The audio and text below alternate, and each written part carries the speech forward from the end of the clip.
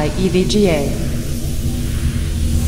The EVGA GeForce GTX 650 Ti has arrived, and with it brings tremendous price to performance value. So before we talk about any of the performance, let's go ahead and open up the box and see what we get on the inside. So the card we'll be looking at today is the SSC version. This offers a higher core clock of 1071 MHz. So right on top here we have a DVI to VGA adapter. We also have a dual Molex to 6-pin adapter.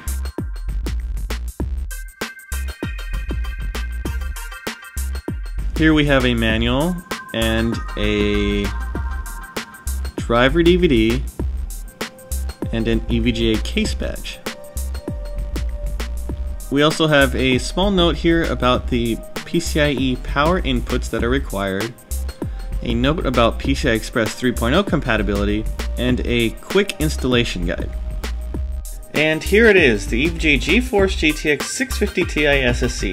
EVGA will offer both 1GB and 2GB versions of this card, and this card also has a single 6-pin power input.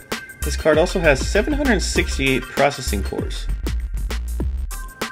Now let's go ahead and take a look at some benchmarks. I'm going to run the Heaven benchmark at a resolution of 1080p with the tessellation set to normal, 4x anti-aliasing, 16x anisotropic filtering, and at those settings I got an average FPS of 33.8. So now let's take a look at another application.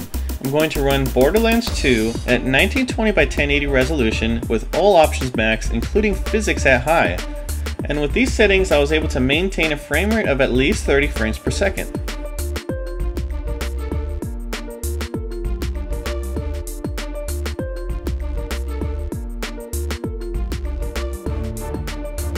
EVGA is also making available a special edition 650 Ti Precision skin. You can download it from www.evga.com/precision. So there you have it, the EVGA GeForce GTX 650 Ti.